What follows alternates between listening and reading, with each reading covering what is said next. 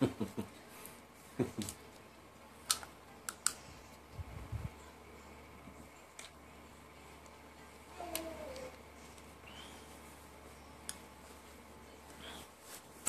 on in. Come on in. Good afternoon. God bless you, Marcy. Bless you, bless you, bless you. I don't know if you can hear my background in the back. Emily, she's working on her vocal cords. I think she's going to be not only a preacher, but she's going to be a singer. Come on in. Are you ready? Are you here singing? Amen. Amen. You ready? Good. Today, I'm not going to be too long. God bless you. Come on in. Come on in. I am going to talk about, are you here singing? Nervous energy. Nervous energy. And what is nervous energy? Nervous energy is when you become frustrated. Nervous energy is when things are not going your way. Nervous energy is when you've had enough. Now, some of you that are listening to me and that you're listening to me, you've been believing God. You've been believing God, but you're at a place now where you're ready for God to move. You're ready for him to move. You don't want to hear no more prophecies about God going to do. You're at a place now where you want God to move. You don't want to hear none of that. You want to see God move. You know what God has said he's going to do. But you're at a place now you're saying, God, show me. Show me. Show me your promise. Show me. Prove to me. You're at that place. Nervous energy. You're upset. You're angry.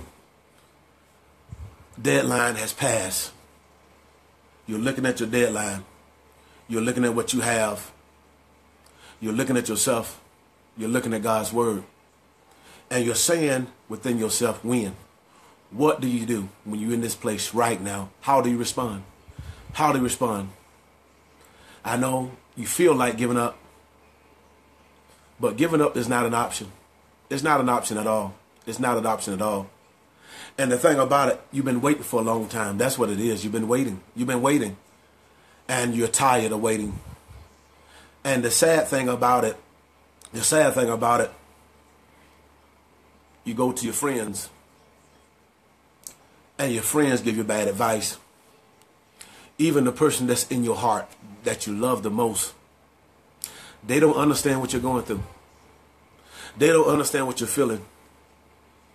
They don't understand what you're waiting on. They see your face, but they don't know. It's like a volcano inside of you that is about to erupt. It's about to erupt. And when you're out in public, you put on your best face. You put on your best face. You make your friends and you make people think that it's okay. At work or whatever, it's okay, I'm good. And, you know, you go through the roles and you go through the changes and whatnot. But deep inside, there's a storm. Inside, there's a fight that's in your spirit. It's just like a duck. It's like a duck paddling on the water. Now, on the upside, on the top of the water, all you can see is the duck going along. God bless you. God bless you. That book coming today, Apostle Fitzpatrick, you're traveling along. That duck is traveling along. The face is calm. But what people don't know about that duck, if only you can look underneath the water. If only they can look underneath the water and see that duck paddling just to stay afloat, just to stay on top. That's you. You trying to stay on top. You trying. You trying. Everything is on you, it feels like. Family. Pressure. That's what it is. It's pressure. Pressure. Not everybody can handle pressure. Not bad everybody can handle it. People can say they can handle it. But what pressure does, pressure calls out and it brings out what's in you. Is there strength in you? Is there power in you? Now, you tell people you're strong. But now the tire is meeting the road. Where is your strength? Will you fold up? Will you give up? Will you walk away? Or will you stand? I'm reminded in the Bible, Job. Job was a righteous man. Eschewed evil. Loved God. Faithful. One day, Satan came with the sons of the prophet. And God actually, have you considered my servant Job? And Job said, well, you got a hedge around him. And Job said, if you remove that hedge, he'll curse you to your face. And so God said, you can touch him. You can touch him, but you can't touch his life. And so it happened. Job lost everything. And after Job lost everything, his friends, his 3 boys, sat for 7 days and just looked at him. Just looked at him. And then when they opened their mouth up, they said, that's something that you did, Job. Why you're dealing what you're dealing, why you're feeling what you're feeling, it's your fault. Many of you, your friends, even the enemies, they're blaming you. They are blaming you where you are right now. The ones that you invited in, they're blaming you. Your mind is blaming you. Everything in you is blaming you. Then, to top it off, the person that you care about the most, they blaming you too. They trying to start an argument with you. You're already going through what you're going through. You're always trying to maintain, not to explode, not to erupt. And now you think that God would send someone that would give you help. You think that God would bring someone to you that you would trust, that know you, that know your heart, that know your position, that know your desire, that saw you, would help you. But instead they're hurting you. Job's wife said, curse God to your face, in his face, and die. Die. This you. It's like help at the place where you are. It's like the help that normally would help. It's done disappeared. It's nowhere to be found. Job said, I go to my right and I can't find you. I go to my left. Does seem to work on your left. But you done hid yourself. Then Job concluded that, well, God, you know the way that I take. And after you've tried me, I'm going to come through as pure gold. And I come to tell you the place where you are right now, that pressure, you're in that place, nervous condition, nervous energy. You're in a place where you want to do something. You want to do something to make something change. It's like you're in fire and you're trying to find water. You're trying to find relief from somewhere. It doesn't matter what it is now. It's not just about God. It's just about God. It's just about surviving. It's just about, making it. That's what it's all about now. And see, the thing about it, in the back of your mind is going back to the streets. See, in the streets, you can make things happen. In the streets, you can cause things to happen. But there's a consequence with that street. That's where you are right now. By any means necessary. You're ready to do whatever to make things happen. That's where you are. Because you're tired. You're sick and tired of being where you are. You're sick and tired of being hurt. You're sick and tired of being between a rock and a hard place. You're sick and tired of feeling the way that you're feeling. You've prayed over and over again, asked God for help. But I come to tell you that God allowed this to happen. God allowed it to happen. And see what God is doing, God is proving his word. He's proving what he's put in you through you. And the answer that I said, what you should do and how should you respond when everything has failed, everybody that you depended on has walked away, what you should do, stand. Stand. Because this is a test. And I come to tell you that this test does have an expiration date. It's almost over. There's an old saying that at the darkest hour is just before day. Weeping may endure for a night. You are in your nighttime, but joy comes in the morning. I'm not talking crazy, and I'm not just talking, but I'm talking fact. I know what I'm talking about. Joy is coming. Joy is coming. And some of you, you're on the thresholds of your breaking. Jesus, in that hour where he wanted to give up, and he asked the Father, could I give up? I want to give up. I would that I give up. But he said, not my will, but your will be done. And once he said that, once he released that, and he surrendered to God, to the Father. The Bible says that that's when the angels came down and strengthened him. That's where you are. You're weary. You're weary. You're worn out. You're tired. You're tired. You're tired of smiling. You're tired of praying. Just be real. You're so nervous and you're so irritated and you're going through so much in this fire that it's hard for you to even read. So all you do, you meditate on God. You meditate on this word because it's so hard, because this thing got you distracted. It's pulling your mind. It's pulling your mind. It is. It's pulling your mind. And you know what the word says, but this situation is saying something else. It's a storm. It's a test. God say, pass that test. Because God has something for you after you pass it. There's a blessing waiting on you after you pass it.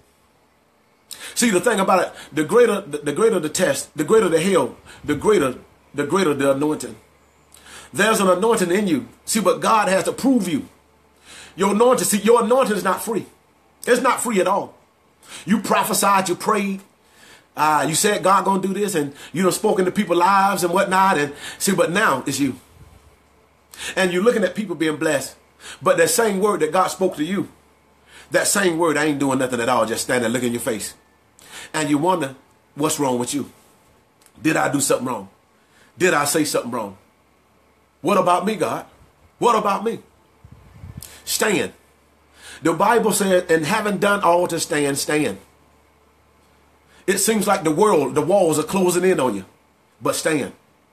It feels like you're on that elevator, in that elevator where you pushed up, but it feels like it's going down. And it seems like in this particular elevator where it provided air, it provided oxygen, it feels like your breath, the oxygen, it's been taken away from you. It seems like you've been hit, and you've been hit so hard you can't breathe. You can't breathe. Life, it seems like life has been taken from you. It's robbed you of who you are. It's robbed you of your hopes. It robbed you of your dreams. See, because that's what it is. It's a dream. You've been hoping. You've been believing. But your hope and your dreams, it seems like it's been shattered. It seems like you're in this tunnel, and you think it's the end of the tunnel. You think it's the light that's coming at the end of the tunnel. But then suddenly it's a train hits you. Meaning you hit, you're bit, you're hurt, you're knocked down. And you're struggling, you're trying to find answers, you're trying to gather yourself, you're trying to gather strength, you're trying to be strong, you're trying to be everything that people are looking at you want you to be. You're trying to be everything that God called you to be. You're trying to be that. You're trying, but it's hard. It's hard. You don't want to smile no more. You want to snap at everybody. But God says, stand. But while you're standing, don't complain. See, because with this nervous energy, with this nervousness, see, nervousness it makes you want to complain. It makes you want to fuss. It makes you want to say, God, what is me? Why is me? Where am I? What about me? It makes you want to do everything as a cry. But this cry, you want to cry negatively. But God said you can cry, but cry to him in faith. Cry to him in hope. See, because the Bible said the righteous can cry, and God will hear. David said, God, you bottle up my tears. You bottle them up. You put them up. And see, there's a Jewish custom that they took tears that has been bottled up and they put them in his grave. And in this grave, those bottled up tears, they serve as a memorial, or they serve as a cry. It serves as a cry to God. And this cry says from the ground, God, I'm crying. God, I'm crying for help. God, I'm crying for answers. God, I'm crying for deliverance. This is you. You're crying. There's a cry in you. People don't see it, but there's a cry. Inside, there's so many tears. Inside, there's so much of a fight, a struggle. You're tired. You won't change. You're tired of living the way you're living. You're tired of feeling the way you're feeling. You're tired of facing the things that you're facing. You want relief. You want God to snatch you away. Stay right there. And I tell you what you need to do. Lift up your hands. Lift up your hands in a form of rescue. Because when you lift up your hands in a form of rescue, God will and God is going to. But you have to have a certain position. That position is faith. That position is trust. The Bible tells us, if you delight yourself in the Lord, he'll give you the desires of your heart. Seek ye first the kingdom of God and his righteousness, and all things be added. Trust in the Lord. With your whole heart, God wants your heart. In this matter, God wants your heart. He don't want your mouth to complain, but God wants your heart. Because your heart, that's what he wants. Because that is the very thing that's going to cause your response, your heart. That's why God wants to speak to you. At this place right now, at this place of pressure, at this place of pain, God wants you to say, nevertheless. what I'm going through, what I'm feeling, how I'm feeling, and what I want to do. I want to do wrong, God. I want to say something wrong, God. But nevertheless, lift your hands. Lift your hands, and God is going to flip it. God is going to flip it. This is your test. This is the end of your test. This is the last stage of your test. You're at the threshold of walking, of transition, of walking from where you are to where God wants you to be. This is your elevation. Your pain is your elevation. Your pressure is your elevation. Will you stand? Do you want it? Do you want it bad enough? If you want it bad enough, you're going to stand. I promise you, God is coming. This is a sure word. God is going to answer. God is going to move, and God is going to respond to the very thing that you're waiting for, the very thing that you're hoping for. But you must stand. Right here, you must stand. Because God is proving himself through you. That's what he's doing. Because in order to reign with him, you know what you got to do? You got to suffer. And your suffering where you are, is making you closer to God. If you learn how to block out what you're feeling, if you learn to block out what you're hearing, if you learn to block out what you're seeing, and close your spiritual eyes and trust God, it's drawing you close to God. Because while you're in what you're in, God is preparing a table before you. If you can see it. Before the presence of the enemy. God is preparing, even in that storm, God is speaking peace. See, because that storm does have an expiration date. Because there is a graduation. There's a ceremony. There is a new dimension. There's a new plateau. There's a new level that God is lifting you up to, but it's being lifted up to, you're being lifted through your pressure, and you're being lifted through your storm. Hear me, and hear me well. Nervous energy. Hang in there. Hang in there. Don't let your mind start to run. Don't let your mind, don't let bad thoughts go in your mind, because the devil, that's what he want to do. That's that silent voice. See, when you go through what you're going through, when you're in that storm, that's when the devil, the adversary, is going to speak to you and tell you everything that's negative, trying to get you out. Trying to get you to get in flesh, trying to get you to do things that God didn't call you to do, but God wants you to wait. Wait, I say, on the Lord.